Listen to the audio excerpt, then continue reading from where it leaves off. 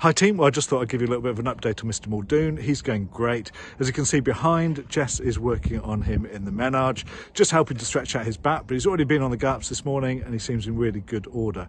Having spoken to Richard, he's not in a rush to run him though. He thinks that we should take our time, get him right.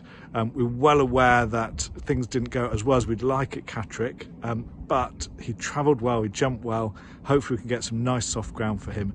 So we're not going to rush him onto the race course. We're going to take our time, get it right next time, and hopefully have a really big run for Mr. Muldoon. We're doing everything we can to get him right. He's seen the physio, he's been in the menage, he's on the gallops, we've changed his training routine. He couldn't have had more care and attention given to him. So hopefully it pays off, and really looking forward to seeing him on the race course.